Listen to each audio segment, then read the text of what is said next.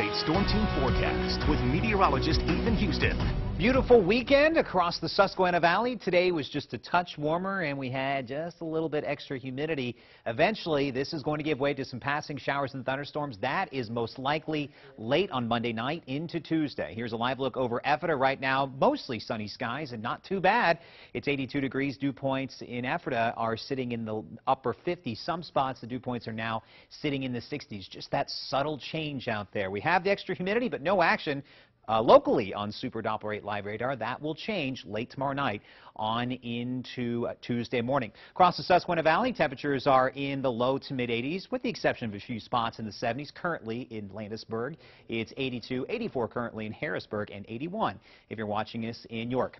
We did make it to 87 today. Our low this morning was 62. No rain fell in the bucket, and the record is 98. Here is your News 8 Storm Team forecast. It's going to be a great rest of the evening. Temperatures will be dropping into the mid 70s as we approach sunset. Late overnight tonight, be a bright full moon out there with partly to mostly clear skies. The skies will continue to clear late overnight as temperatures fall to the mid 60s. That's right on par where we should be.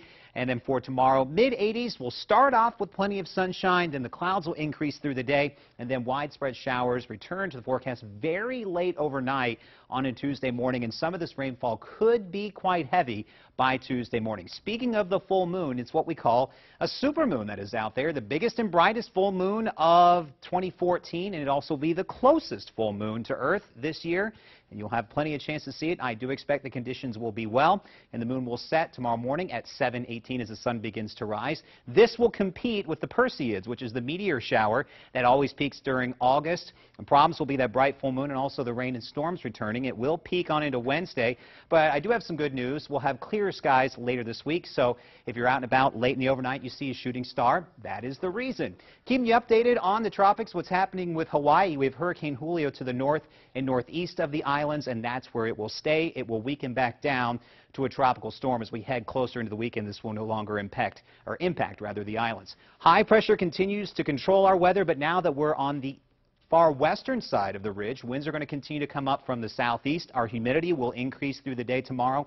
And then here comes our next rain system.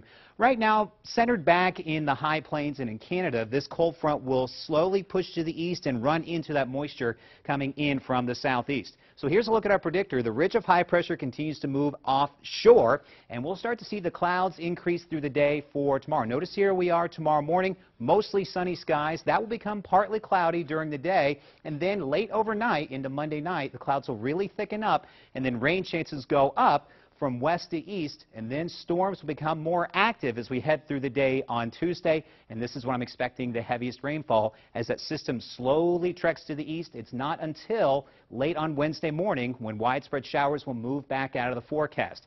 With that widespread rain around on Tuesday, temperatures are only going to climb into the upper 70s. Once that front moves on through, drier and unseasonably cool weather returns to the Susquehanna Valley, feeling more like September than August. But it's been a nice weekend. It has. Sure. All right.